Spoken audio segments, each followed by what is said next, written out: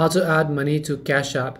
Hi everyone, welcome back to our channel Help Deck. So in today's video we are going to be learning how we can add money to our Cash App account, so just make sure to watch the video till the end.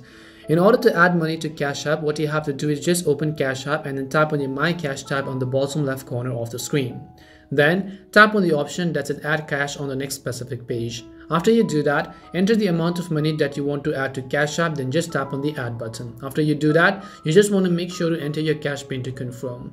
Now keep in mind that alternatively, you can add money to your Cash App card by visiting a participating retailer such as 7-Eleven, CVS, Dollar General, Dollar Tree, Family Dollar, Rite Aid, Target, Walgreens or Walmart and asking the cashier to load the cash into your Cash App account. And you also want to note that a small fee actually may be charged. And this is simply it as to how you can add money to Cash App. We hope the video was really helpful, and if it did help you, then make sure to leave a like and subscribe to our channel.